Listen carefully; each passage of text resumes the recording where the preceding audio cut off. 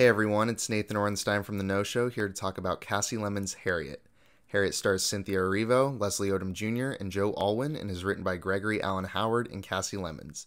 It's based on the life of abolitionist and escaped slave Harriet Tubman.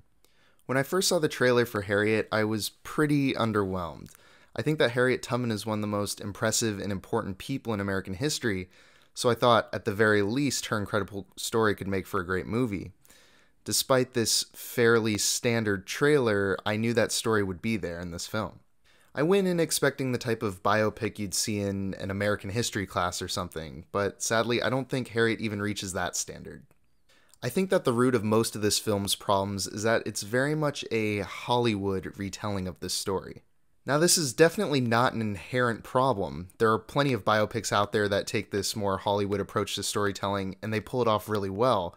Unfortunately, Harriet just isn't one of those movies. While pursuing this bigger and bolder approach to storytelling, Kasi Lemons really loses any grip she had on the direction of this film.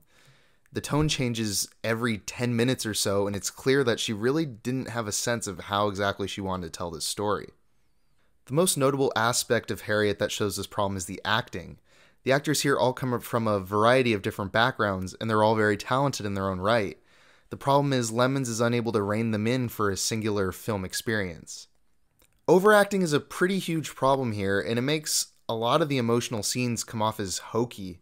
In fact, there were really only a couple of scenes that packed a real emotional punch in my opinion, and this felt like a huge missed opportunity for this film. On the other hand, underacting was also a problem throughout the film, though much less prominent. Cynthia Erivo's performance as Harriet Tubman is riddled with both over and underacting, and I was never able to really see her performance as being a believable one. This is unfortunately a pretty glaring issue, and I don't think this portrayal of Harriet Tubman really does her justice at all. The acting isn't the only contributing factor to the inconsistent tone, though. The pacing is also very inconsistent, and this causes the atmosphere to either move too quickly or to linger for too long on any certain feeling or emotion. For most of the film, things either feel too fast or too slow, and Harriet never really settles into an appropriate pace. This exact same thing can be said about the score. In my opinion, it's very rare for a score to be noticeably bad. With a typical score, you usually don't notice it at all, and it just kind of plays in the background of the movie. With a good score, it does help to establish an atmosphere or to build one up even further. The score in Harriet seems like it's actively trying to destroy any previously established atmosphere. Songs will start and stop incredibly abruptly, often with completely different tones. And not only is this noticeable, but it's even jarring at times. All of these problems add up to make Harriet a very messy film overall. At the end of the day, Harriet is a pretty big disappointment, and my expectations really weren't even that high to begin with.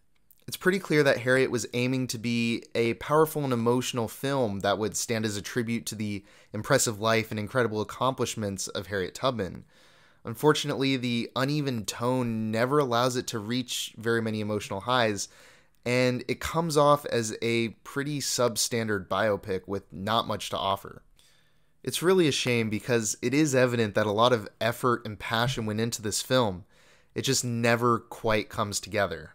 I don't think this is a horrible movie, but there isn't a single aspect of it that I would really call good either. Unfortunately, I can't see myself recommending this movie to anyone, and I'm gonna give Harriet a 4 out of 10. If you like the review, then go ahead and like and subscribe and click that bell to get notifications for whenever I post. If you have seen Harriet, I'd love to hear your thoughts down below in the comments too. Stay tuned for my review of Motherless Brooklyn coming in a few days. I've been Nathan Orenstein with The No Show. Thanks for watching.